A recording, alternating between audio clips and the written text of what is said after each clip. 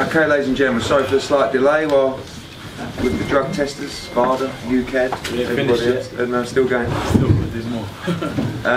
Successful defence, IBF mandatory defence, 20-0, 20 knockouts, another great night, a big learning experience for Anthony Joshua in and out of the ring, particularly over the last 2 weeks. It's been very stressful, very up and down, and before I pass on to the floor, I just want to talk about quickly the pressure that this young man's under when he fights. I don't think any of us really take it into consideration. Just 19 fights and always the expectancy of the country on his shoulders, always a packed stadium, 78,000 in there tonight, just incredible scenes. And I'm very proud of his performance and defending his world titles under such great pressure. So I'm going to open it to the floor. Thank you. Anthony, did you feel that pressure to deliver the big knockout? Naturally, okay, no pressure, but naturally as a fighter you will always have that instinct that you want to hurt your opponent. But what was good is that from everything that like my coach has taught me, like even with Takam, I see he was hurt a few times in that fight, but I didn't want to go steaming in. I didn't want to look for the knockout. I wanted it to come naturally, and we were slowly getting there. So I don't feel the pressure anymore, because I know sometimes that could lead to my downfall if I'm not careful. Thank you. How's the nose now did it affect you? Huh? Because obviously you were boxing out the mouth for a bit, that's presumably because of the nose rather than because you were tired. The thing is with the old headbutt, you don't see it coming, and it's harder than a punch because it's just like bone on bone, you know, that crunch. But Rob, Tony, Max, Seltz, they all done a good job in the corner, you know, controlled the bleeding. But it was just getting through that round, because the ref don't give you a cut, you know what I mean? You really want 10 minutes to kind of get yourself together, have a little breather and clean yourself up, but he's like carrying on fighting, and it's experience, it happens in a fight. So I got through the round, they cleaned me up, and it was just managing it through the rounds, not taking silly shots, because it was ready to start gushing with blood, but they managed it well in the corner. Did it stop your breathing? A little bit, but listen, in a fight you'll always find a way to breathe. You've got your mouth or your nose, so I just was breathing through my mouth a bit. Anthony, you got the victory clearly, but you're very critical very often of your own performances. Yeah. How do you mark yourself tonight in that performance? There's always a few things I could do better, you know where I'm coming from, and but that's experience as well, which makes things easier. But I think with someone like Carlos, I said from the start, like, short fighters are always tougher, I think, you know, they've got no neck, they can tuck up, and they've been dealing with guys my height their whole life, so they know how to roll shots and get out of the way of punches. And I'm used to dealing with guys my height, which I was dealing with training for Kula, so it's just a bit more tricky, you know, but we got there in the end. Certain things I would have been doing 5 fights ago that would have, you know, could have been quite dangerous. I wasn't making those mistakes this fight around, so it's good. I'm improving fight by fight, and I'm just honestly, I'm happy that not to rate the performance. I'm happy that the win secured, and we're moving on. Anthony, did you think the ref was right to stop the fight? And also, was it a bit of a funny ending, sort of a few jeers from the crowd and not? What did you think? What did you think from? Because I don't care if I spark him out if it goes 12 rounds if the ref ends it. So it's always down to the people who are watching's opinion. So what did you think about the stoppage? Touch and go, 50-50. That's what I think. I think that's where Eddie said that the pressure comes because people want to see my foot, like the fighters I fight unconscious every time. And but I was delivering. I put him down. I hurt him now and again. I slashed both of his eyes. It was bleeding. If you see my shorts and boots, they were pure white, and now they're pink, filled with blood.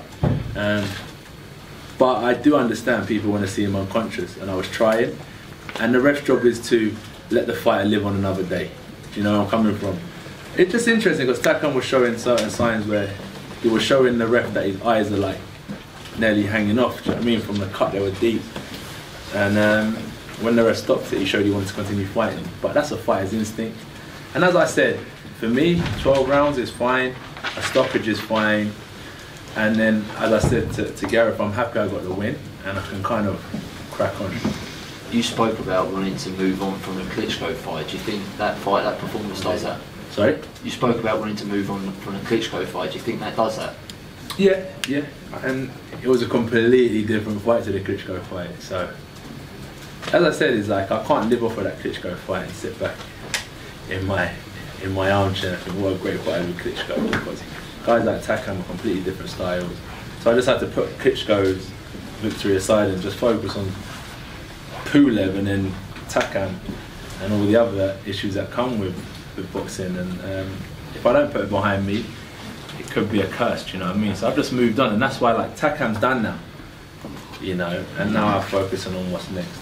How difficult was it to make the change of opponent to deal with it? I think like Pulev, no disrespect, but you know, from like a competitive nature, me talking, I think I would have been able to have been a little bit more effective. You know, see when, I don't know what round Takam went down in. Four. But maybe Pulev wouldn't have made it through the fourth. Takam was, as I said, shorter.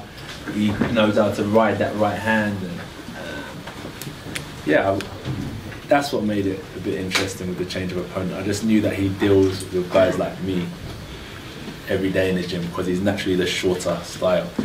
And I don't deal with guys like Takam every day in the gym. So it's just going to be a little bit more difficult. But as I said with him, certain mistakes that I could have been making 5 fights ago, I'm not going to make anymore against someone like Takam, because all they want to do is now one shot. You seem to be headhunting a little bit, just aiming your jab for his head, and obviously he was great at the movement. That you didn't seem to be getting your rhythm because of that. Yeah. So with him, I think three things. When I hurt him, don't rush in, because as you said, he knows how to move his head. Bust him up with that jab. You saw his eyes, you know. Then I started thinking, okay, started hurting him to the head. Then I started throwing the jab to the body a bit more, that right hand to the body, sinking it in. But also, why I don't want to rush is because he's what's he had, 30 something fight, something like that. So quite experienced, and he knows he knows his durability. So he knows he's gonna stay in the ring for 10 rounds, 11 rounds, however long he could last, and just try and land that one sweet haymaker. And you'll know, in the heavyweight division, that can change a fight, and then belts go back to France, and we got to start again. Anthony, you talked about sparring people like Benga, who have a similar build to Carlos.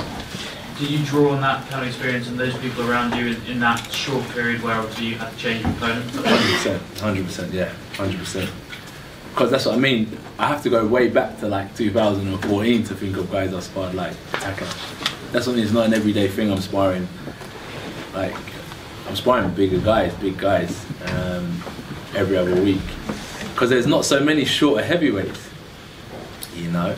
So yeah, I had to draw back to that time I was sparring Benga, and other times Rob done really well, got in other sparring partners, which were good.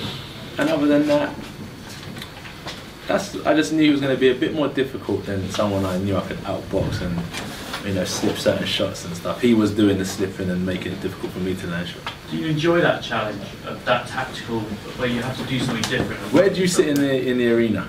Do you sit in the press box? Yeah. Do you see me talking to him? Yeah. Yeah, that's the competitive nature, telling him, come on, like, I love it, I enjoy it. It seems to take you a while to do that sometimes though. The first 4 rounds you sort of work him out, and then you seem to relax a bit and start fighting. That's it, game of chess. You watch their next move, what they're about, you feel a little shot, oh, that jab's a little bit sneaky, you don't get caught again. And then you just kind of get into your rhythm. Then Rob said, I think in round 8, whoa, don't get carried away, you know, because he's waiting for that one shot, and it can change your fight. So he brought me back down to reality, and just focus. And I do enjoy it. It's just the competitive nature in me. He hit me with a jab, I'm going to hit you with a jab. And then you just wink at them and let them know that I'm one step ahead. Did you feel the additional weight at all? No. Thank God. Anthony, do you think the headbutt was intentional? Or No. He's a short guy. He went under, rolled a shot, come up, and I'm going to speak from a positive point of view. He comes to fight, he tried to roll the shot, come up, boom, headbutt. We cracked on. Do you know what I mean? I'm going to cry about it, we move on. What was that ring walk like? What was it like? Yeah, we wanted to let the fans sing the ring walk song. Yeah. It'd be a nice change. Yeah, I called Eddie Face over the phone. I said, Yeah. Don't play with me. Nah, but listen, it was good. It was different. It was different. It was good. But no stress. No stress. No stress. We still got 10 rounds in, blood. You know, a little bit, like, some good action, and we got the win. So music, no music, the job was still complete.